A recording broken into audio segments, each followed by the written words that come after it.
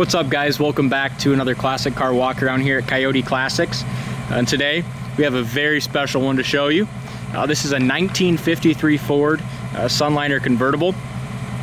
This car is believed to be 28,000 actual miles, and I'm very confident that it is. So a little bit of history on this car.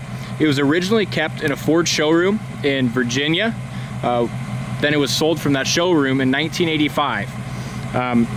And then that owner sold it to the previous owner in 2007. So the way I understand, this car was kept at the showroom and never sold until 1985. That's all we can go by, guys. That's what the previous owner states.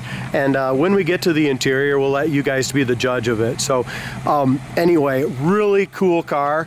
I'm gonna step in and talk about it just a little bit. Just a gorgeous car from bumper to bumper.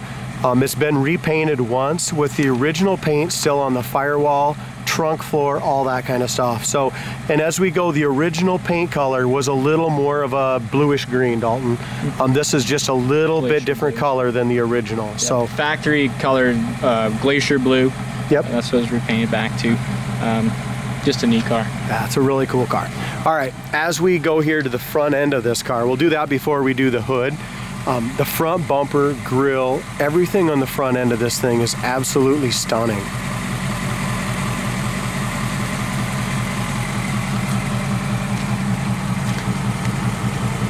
We do have, there is a few little scratches right here, guys. I don't know how else to explain that. There's a couple little scratches right along there. But as far as our hood gap goes, we have a really nice even hood gap.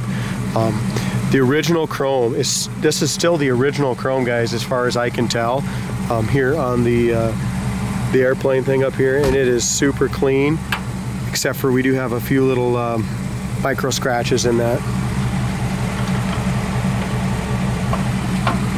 So this has got a double latch system, Dalt. Yep.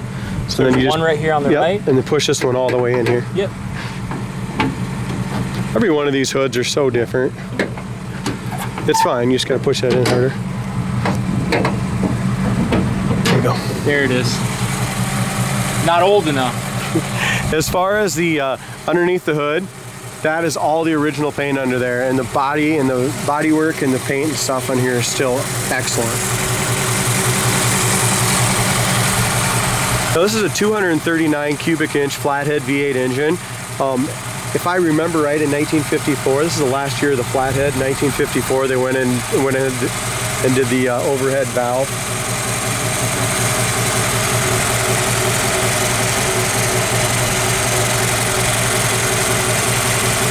And the flatheads had the dual water pumps. This engine runs about as good as you're going to get one. It just sounds beautiful.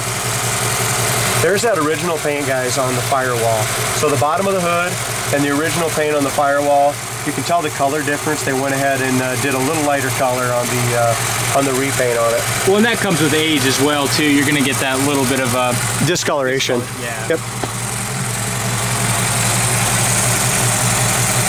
That's a neat car. This thing runs so freaking nice. The oil bath, everything's just so damn clean on it.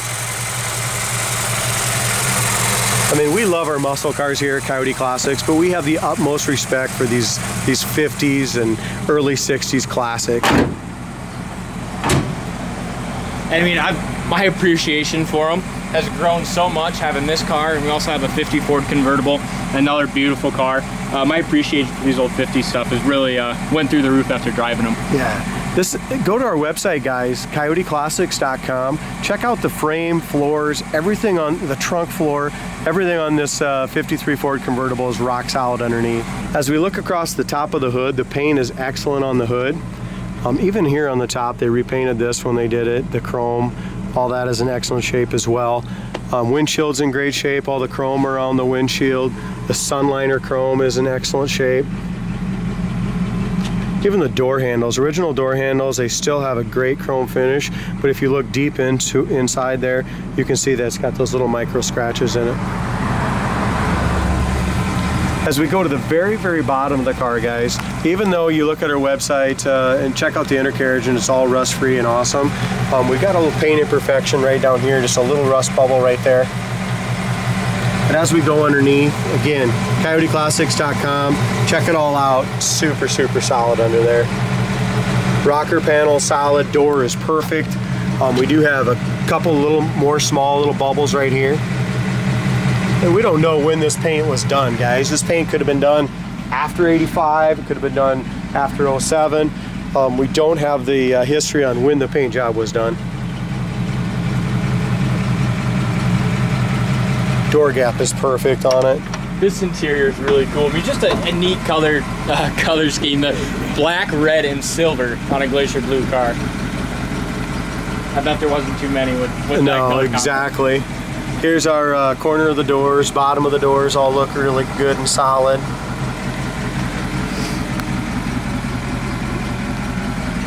And that door panel, you can just tell in the armrests and stuff, you can see just a little bit of wear. I mean, there's no rips or tears or nothing, but the whole interior is, to me, is 100% original as far as I can tell.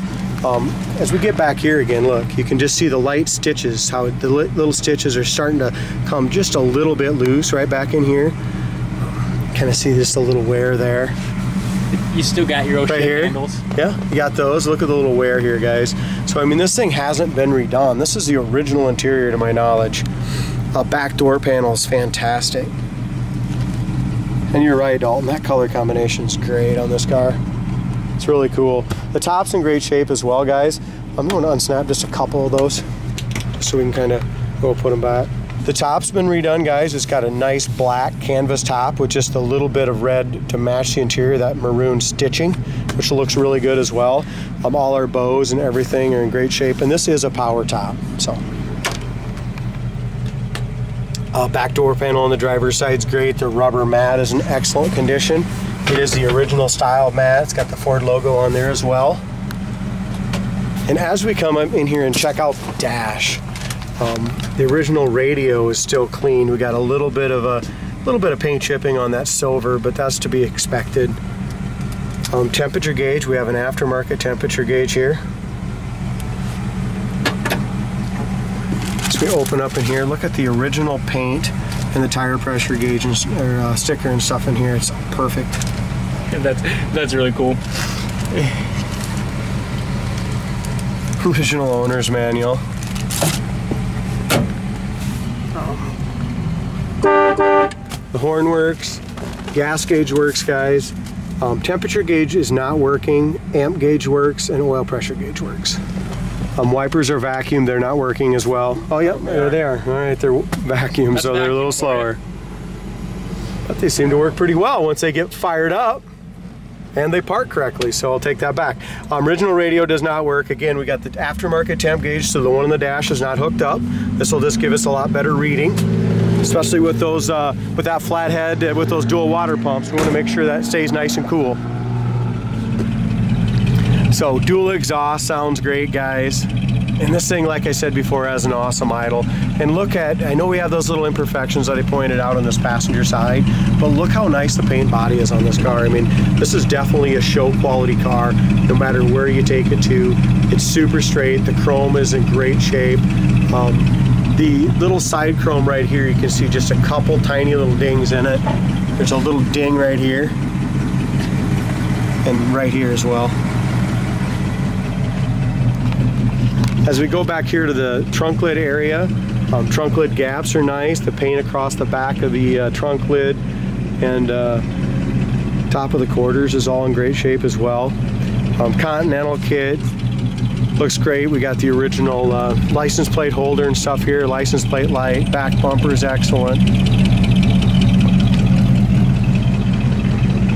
Same thing with the tail light lenses.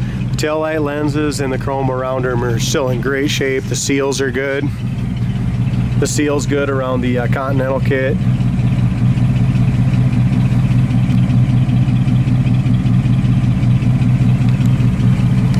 A few little paint chips on the back part here of the Continental kit. Back part of the quarter is excellent. It's got the fender skirts over the wheel well is great.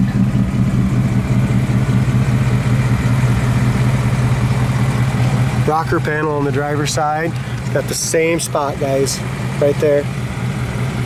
Same bubble on each side, so if a guy wants to, a guy can get that repaired. Little rock chip right here. Another scratch right here, guys. There's two of them. One here and one tiny one right there. Our gap is really good, top to bottom. We do have some little paint chips down here.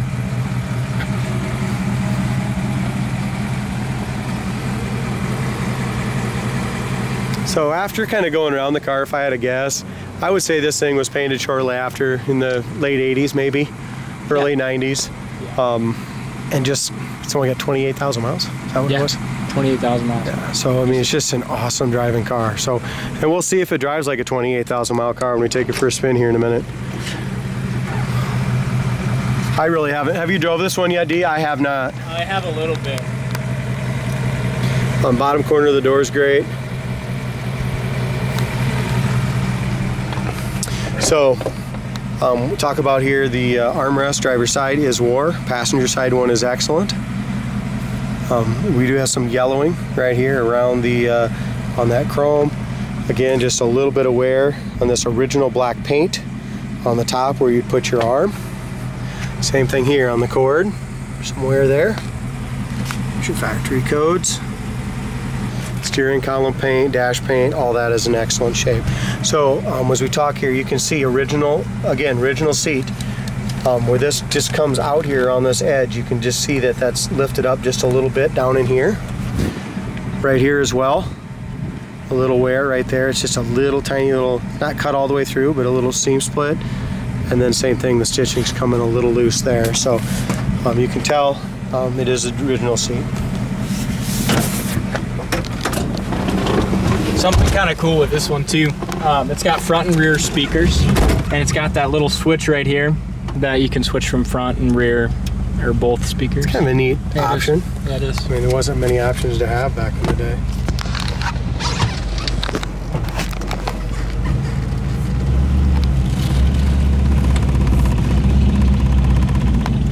And this is, I mean, Clutch works really good. That's what I was saying. I mean, the car's like, it'd be a great one to learn how to drive a manual on, just because it's so damn easy. You don't have to hardly put any gas when you take off. Let's take it through town, shall we? The speedometer works. It's got 28,873 miles, guys. I bet you've walked more miles than that in your life. Probably.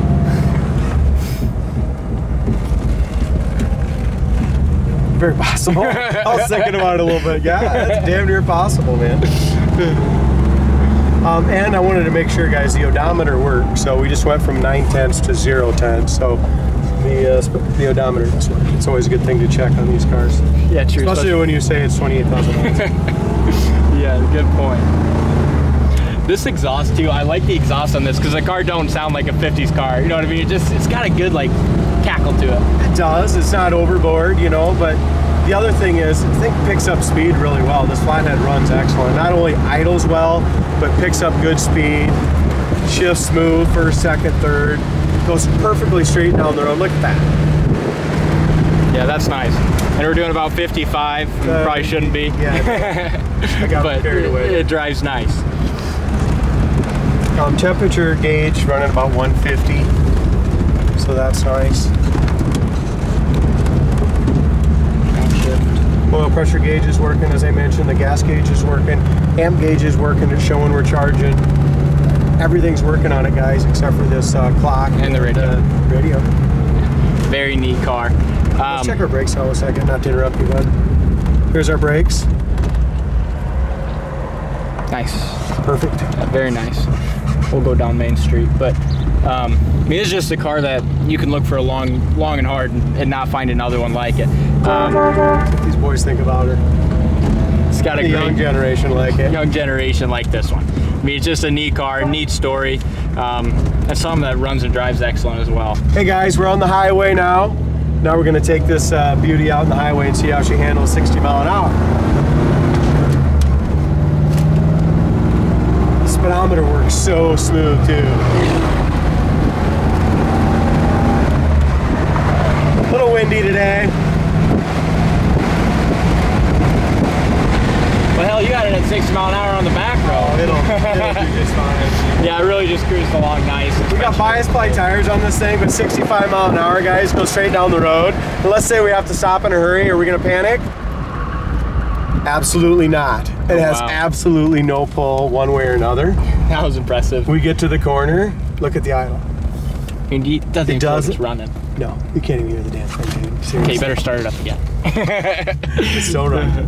All right, so it's a great car, guys. If you're looking for a 1950 to 53 convertible Ford, this is one of the nicer ones around if you're looking for an awesome driver, guys. Absolutely. Thanks for watching. See you next time.